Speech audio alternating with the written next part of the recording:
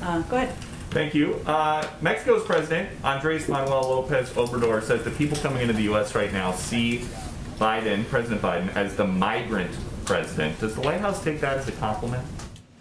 The migrant, give me a little more context. Well, he said they see him as the migrant president, and so many feel they're going to reach the United States.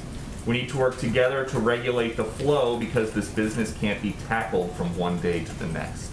Well, first, it's Mexico is an important partner in ensuring we're addressing the flow of migrants from Central America through Mexico, and many to the border of the United States. We have conveyed privately and publicly as well that the majority of people who come to our border will be turned away.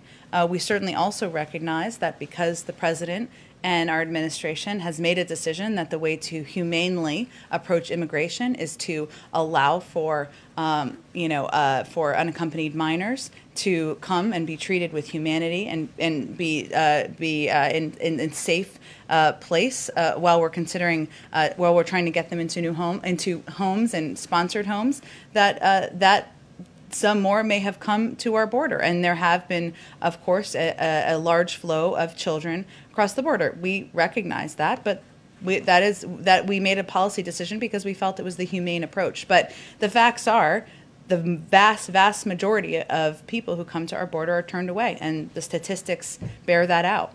Okay, and then in terms of keeping COVID out of the country, does the White House think that it's a problem that travelers have to show a negative COVID test, proof of a negative COVID test, when they fly into the U.S. from any foreign country, but travelers don't need to show anything like that when they just walk across the border, as long as they don't go to a port of entry? Well, I think there's been a lot of confusion about what's been happening at the border as it relates to people who are coming across and what happens when they come across. And I know Governor Abbott down in Texas has expressed some of his concerns, and many of those have not been based in fact. So let me go through a few of those, because I know we're all interested in facts around here. One, Governor Abbott has referred to what's happening at the border as open borders, as us having an open borders policy. That is absolutely incorrect. The border is not open. The vast majority of individuals apprehended or encountered at the border continue to be denied entry and are returned under Title 42, as we've already mentioned. Also, he has suggested that we are not vaccinating CBP officers. Again, we like to deal with facts around here. There's no higher priority than the health and safety of our federal workforce. And the Department of Homeland Security and CBP has been clear that currently more than 64,000 frontline DHS employees, including members of U.S. Border Patrol, have received a vaccination. So that's another point just to provide full clarity.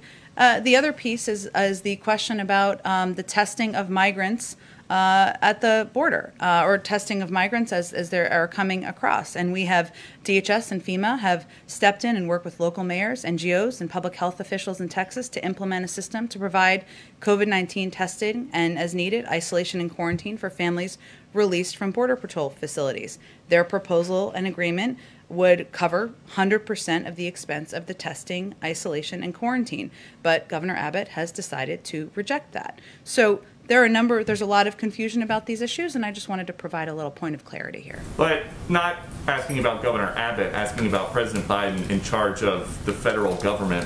Why are the feds relying on NGOs to administer these tests? We've talked to people down at the border who say that migrants are only tested if they show symptoms. That seems like a loophole.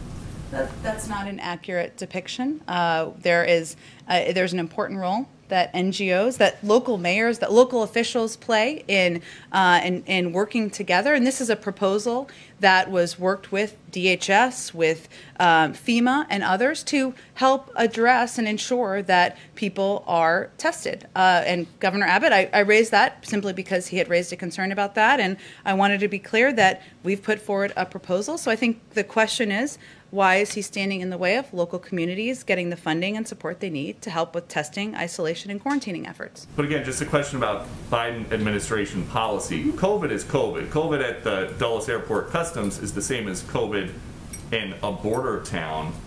So I'm curious why it is that it's enforced for people flying in from other countries, but it is not a requirement by the federal government to test or to prove a negative test anywhere along the border except at a port of entry. Well, again, I can just describe to you what our policies are. If there's more to convey to you, I am happy to do that. And then just one quick one on green jobs. You guys have talked a lot about tackling the climate crisis while creating good-paying jobs. Now the president of the Texas AFL-CIO has come out to say someone working in a refinery leaving to go install solar panels, they're probably going to take a 75% cut in pay. Is that something the administration is aware of?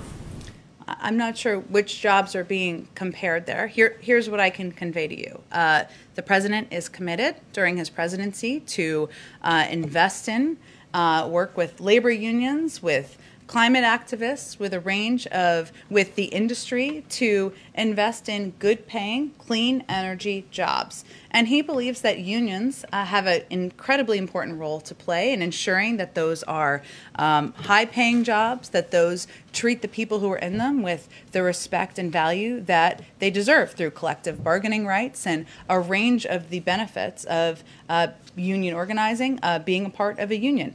Obviously, that requires additional work and investment by the federal government working with Congress to invest in what we see as industries of the future. Oil and gas jobs are not going away.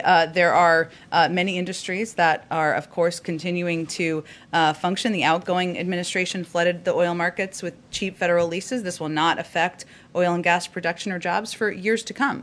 But what our objective is to invest in what we see as the industries of the future, where we feel is where the jobs are going to be moving forward. And the president looks forward to continuing delivering on his commitment to doing exactly that. High paying, good paying, but equal paying? High paying, good paying jobs. I think we're comparing a little bit of, I'm not sure what specific jobs you're comparing. What I'm conveying is the commitment to ensuring that jobs in the clean energy industry will be high paying union jobs. That's what the president's objective and commitment is to.